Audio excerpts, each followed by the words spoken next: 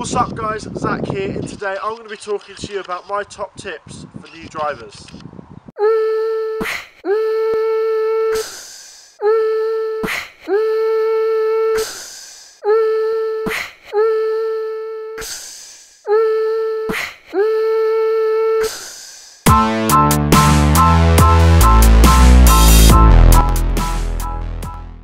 Okay guys, so tip number one is to make sure you get an insurance company that is not going to mug you off.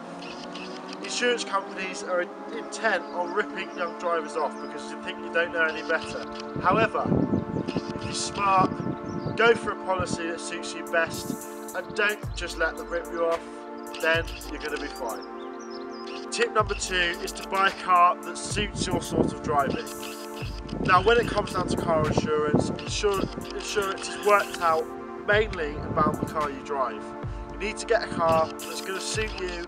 It's not too fast, not too powerful, reasonable insurance, reasonable to run as well, because you'll be surprised at how much cars can cost to run. And also you need a car that's going to be reliable.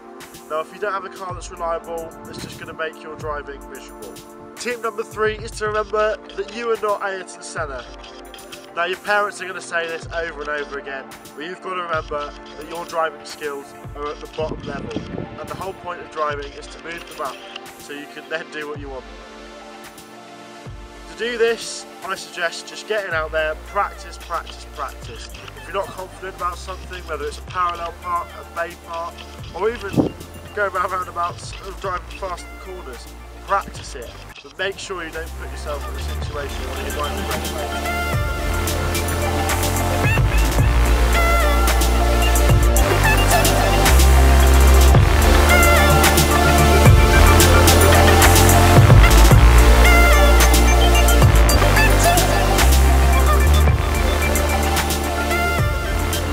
Moving on to tip 4, protect yourselves.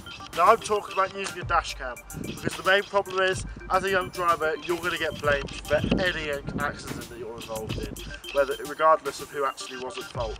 Having a dash cam could not only reduce your insurance premiums, but it will also massively help you in a bind when you're involved in an accident. They're really cheap. I've got one in there, 110 quid. Next base 402G, fantastic quality, gives me peace of mind, so I know that I've got my back.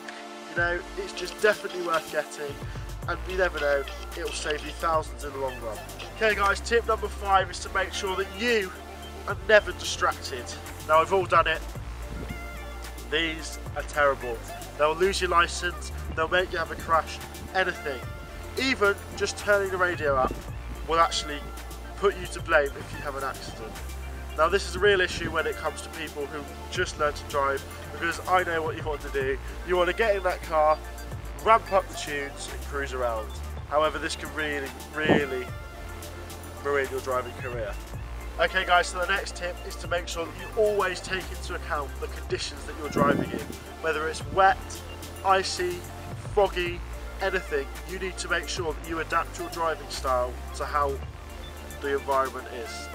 If it's wet, you need to be leaving twice the distance as you would in the dry. If it's icy, you need to leave up to more than 4 times the distance, because it's just not worth going into the back of someone if you hit ice. If it's foggy, you need to make sure that you're putting those lights on. You need to put your headlights on as well, because that's how you're going to get yourself seen. Okay guys, that's pretty much it. If you like the video, don't forget to like, comment and subscribe. Please follow me on Instagram at IJSouthwood, and I'm also at Twitter IJ_Southwood. There's plenty more videos to come on the car, and also all sorts of tips for all walks of driving, such as photography, road trips, driving tips even. So make sure you stay tuned, and I'll see you in the next one.